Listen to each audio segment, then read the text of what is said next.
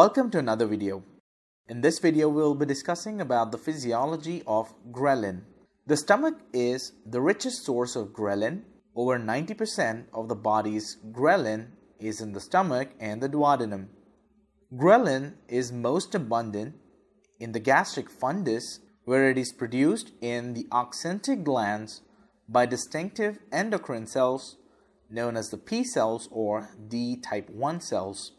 Ghrelin is also produced in small amounts from the epsilon cells of the pancreas. It stimulates appetite and hunger by its action on the lateral hypothalamus. It promotes the release of growth hormone through its action on the anterior pituitary. Ghrelin is a 28 amino acid peptide that is the natural ligand for the growth hormone secretagogue receptor, the GHSR.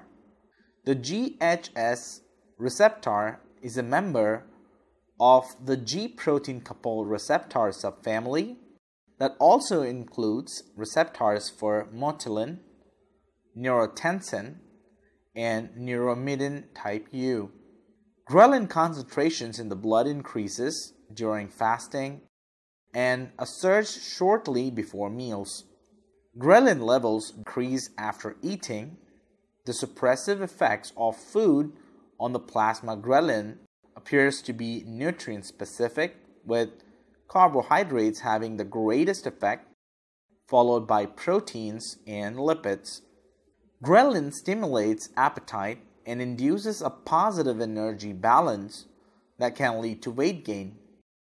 Ghrelin is implicated in regulating mealtime hunger and meal initiation.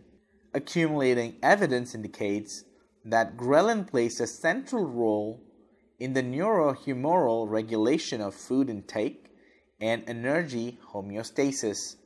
That concludes our video on ghrelin. We look forward to seeing you in our next video. Keep watching.